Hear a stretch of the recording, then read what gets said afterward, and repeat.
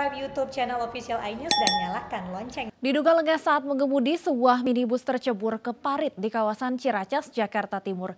Badan minibus berhasil dievakuasi petugas pemadam kebakaran menggunakan krain.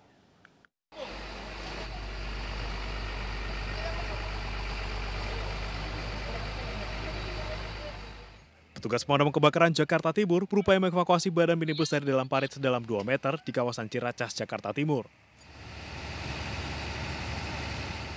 Evakuasi dengan kren sempat terhambat rendahnya bentangan kabel listrik lokasi. Minibus baru berhasil diangkat 1 jam kemudian.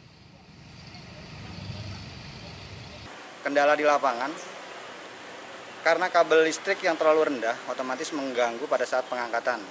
Itu yang akan sedikit mengganggu, makanya tadi ada sedikit waktu sekitar hampir 20 menitan. Nah, bisa dievakuasi kerusakan sekitar 20% karena memang itu sudah kita maksimalkan untuk mengurangi resiko kerusakan.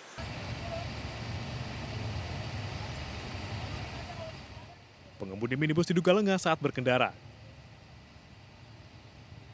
Tidak ada korban dalam peristiwa ini. Dari Jakarta, Rio Manik, iNews melaporkan.